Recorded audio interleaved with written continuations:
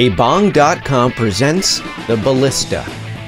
Prior to beginning assembly, sand the top and bottom faces of each part to remove any soot caused by the laser cutting process. The top and bottom faces will be light in color. To sand the parts, lay a sheet of 150 grit sandpaper flat on a hard surface grit side up, and gently press the parts against the paper, moving it in small circles. Prior to joining parts together, use 150 grit sandpaper to remove the dark brown residue from any area requiring glue. This will ensure a secure bond.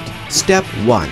Join the upper and lower breech with glue. Step 2. Glue the upper and lower frames to the assembled breech.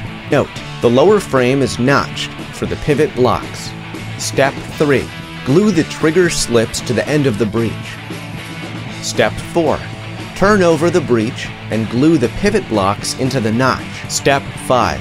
Slide the trigger axle through the slips and trigger. Note, apply glue only to tip of trigger axle as shown. Step 6. Glue the uprights and the base to the stabilizer. Note, notches on the uprights face away from the base. Step 7. Slide the pivot axle through the uprights and pivot blocks. Step 8. Slip a stop pin through the upper and lower frame. Note, do not glue. Stop pin must slide freely. Step 9. Cut one of the braided cords in half and form each piece into a 12-inch long loop, using the skein loop template on your instructions as your guide. Form the skeins by twisting and folding the tied loop as shown.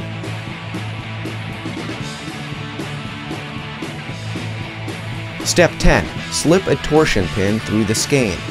Using the paper clip provided, thread the other end of the skein loop through the outer holes in the upper and lower frame. Step 11.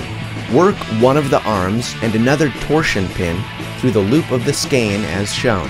Note, all three pieces must pass through the center of the skein with an equal number of cords on each side. Step 12.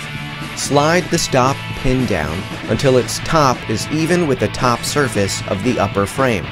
This will allow the upper torsion pin to turn freely. Turn the upper torsion pin one full turn as shown and return the stop into its original position. This will twist the skein and begin powering up the Ballista. Step 13. Now slide the stop pin up until its bottom is even with the lower surface of the bottom frame. The lower torsion pin can now turn freely, while the upper pin is secured. Turn the lower torsion pin one full turn as shown, and return the stop into its original position. This will ensure the tension in the skein is evenly distributed. Step 14. If the arm has become twisted, straighten it out.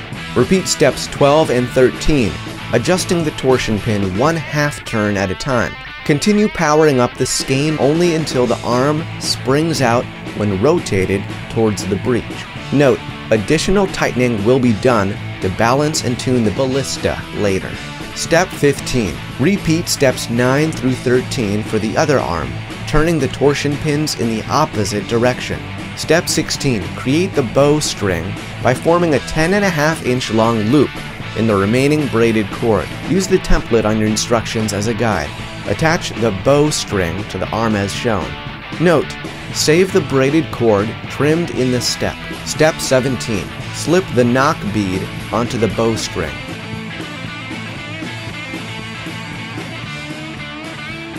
Step 18. Squeeze the arms together and thread the bowstring through the hole in the other arm as shown. Wrap the resulting loop over the end of the arm. Note, the bowstring is strung to the bottom of both arms. Step 19. Thread a piece of leftover braided cord through the knock bead and form a loop 1.5 inches long. Use the template on the bottom of your instructions as a guide. Step 20. Don't panic if the arms are uneven at this point. Turn the Ballista by adding tension to the arm that is being pulled closest to the breech. Alternate between adding the half turn to the top and bottom torsion pins on the same side until things even out. Step 21. If the Ballista doesn't shoot at least 30 inches, add 1/2 turn of tension to both top torsion pins and try again. Still need more power? Add 1/2 turn to both bottom torsion pins and so on.